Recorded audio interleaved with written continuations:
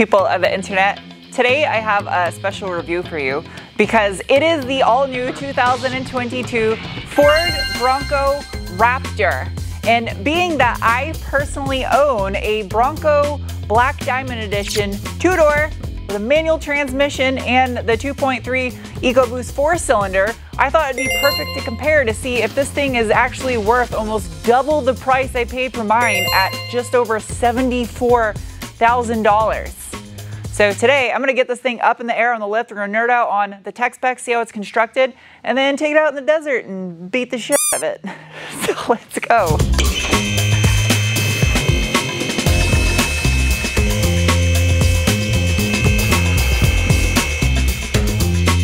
Holy f***ing trophy truck. Hey, and good news, this will now tow 4,500 pounds, 1,000 more than my Bronco, because of this crazy suspension. That's why it's limited. That is sick. It's got dual pipes coming out of the muffler, and it's got that weird trumpet thing that the F-150 Raptor has. It kind of reminds me of the old school Apexi dual N1 exhaust. My OG JDM people know what's up with that. Out back, the Bronco Raptor has the Dana 50 M235 solid rear axle with the Performatrack E-Locker and a 4.7 final drive ratio. It's still a 5-link with a panhard bar just like the other models of Bronco, but for the Raptor, it has upgraded Fox 3.1 internally bypassed coilovers. Look how fat the body of this is. I mean, it's got a boot over it, but it's still just as wide as the boot. The Bronco Raptor is completely covered in big, thick steel skid plates, as it should be, and it's only available in the long wheelbase 4-door model, which is kind of sad, no 2-door, but that means this thing weighs in at 5,733 pounds, which means this truck right here weighs 1,414 pounds more than my 2-door Black Diamond Bronco. This one's got all kinds of bash hoops on the muffler. There's even one back here.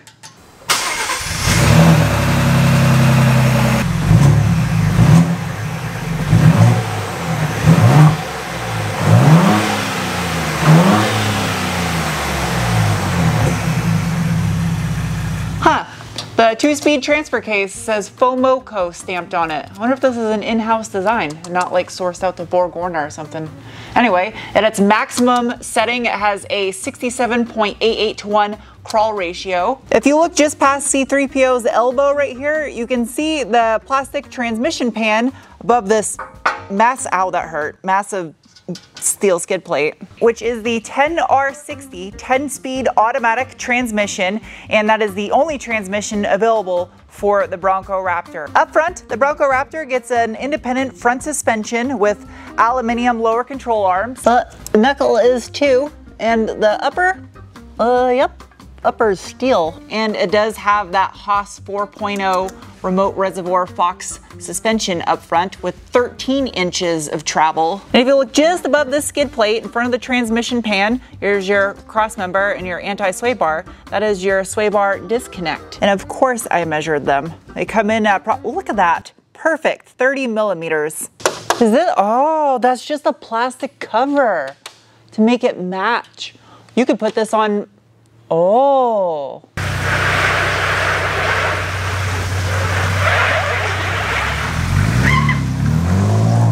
All right, it's time for the braking test.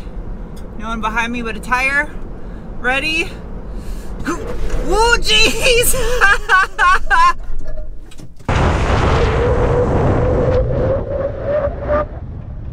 That was awesome.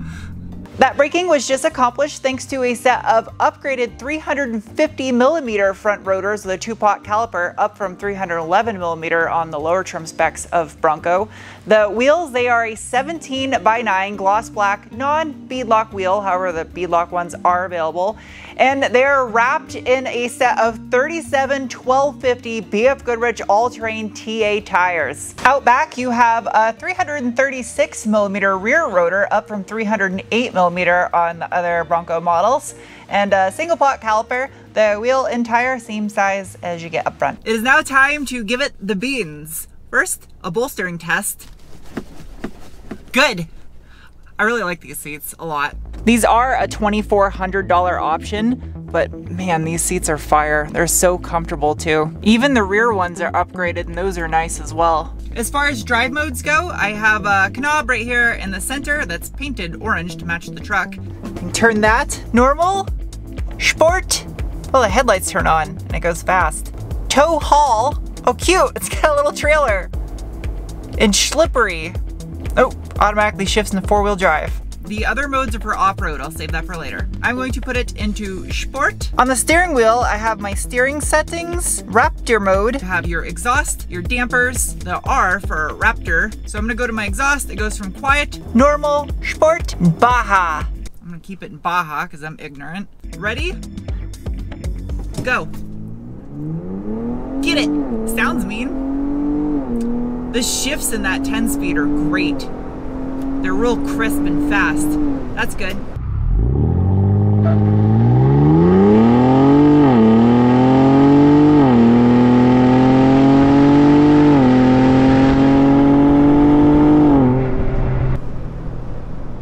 I want to race this thing with my Bronco. Pop. Well, it's fancy hood. What? The Raptor gets hood struts? What is this? I had to buy my own. What? Well, that's good. It's functional. I like how it says Ford Performance on there. Oh, there's a ground strap. Oh, there's all sorts of different underneath here. This looks a lot different. You know it's about to get serious when I have to put my hair up to look underneath the hood. Anyway, this 2022 Bronco Raptor has a unique engine that you can't get in any other model of the Bronco. It was stolen from the Explorer ST, basically. It is the 3-liter cast iron block aluminum head direct injected turbocharged EcoBoost V6 that produces 418 horsepower at 5,750 RPM and 430 pound-feet of torque at 2,750 RPM. However, just because it's got Raptor badges on it and over 400 horse and torque, power to weight ratio is important. On the screen here, remember that 1,414 pound weight difference I said against the Black Diamond manual transmission with the 4-cylinder?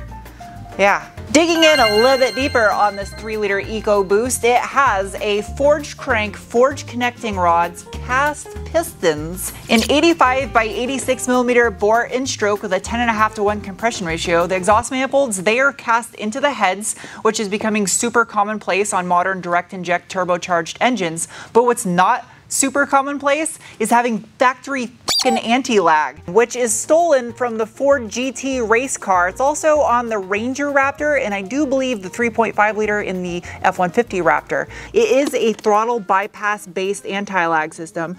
You can see the little Garrett turbo there on the passenger side. There's another one on the driver's side. So instead of a part number, there is a set of GPS coordinates on the top of the passenger side headlight, which you go to none other than, of course, Dearborn, Michigan. That's clever. These vents are functional too. That's pretty sweet.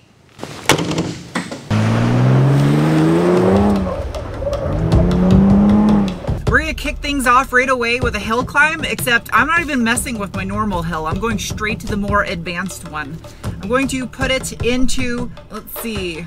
As far as off-road modes go, I have normal, off-road, Baja, rock crawl. Oh, it turned the Bronco brown. I don't think it really needs rock crawl for this. It's been raining a lot, so it's not as dry out here. Okay, and then I'm gonna use the 1-pedal drive. I really like that feature a lot. So it automatically locks my rear diff. I'm not gonna lock the front one. I really don't think it needs it. And I'm gonna use my sway bar disconnect. There we go. There's a lot of articulation at the top, so get to try that feature out. All right, here goes. I always forget how steep this is. Damn, this is really steep. These ruts got really big too. Ooh, that sway bar disconnect's nice. That was so simple. Turned off my rear diff locker. All right, gonna go back down, leaving it in 1-pedal drive mode. I'm gonna go down the normal hill climb. Oh, I got trail cams, don't I? Features. Whoa, jeez! There goes my water bottle.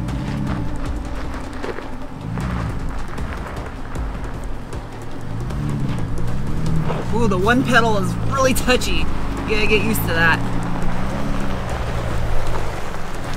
That was easy.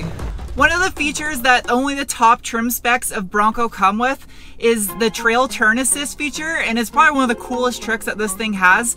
If you guys want to see more about the features that the Broncos are capable of, I did the Bronco off-rodeo. There's a link to that video up above.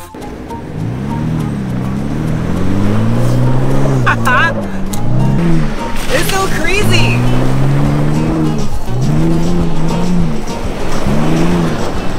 It allows you to turn super, super sharp. Oh man, that is so fun. So I'm gonna switch it over into Baja mode. Now I get a camera. Oh, I'm dumb. There is cameras. Yeah. Wow. Oh, cool. It actually shows you the hood vents. That's crazy. There's all kinds of different cams. Love that.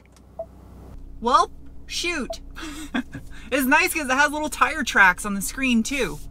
Send it. Ooh, there's all kinds of mud on the tires.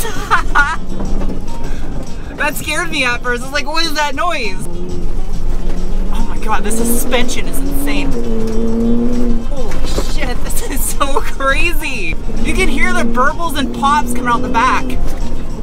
Some of these bumps I'm hitting are fucking nuts. I wouldn't dare hit them at that speed in anything else. Holy shit. Oh, my puddle! Oh, go into the rally special stage. Move, lizard! The lizard trail.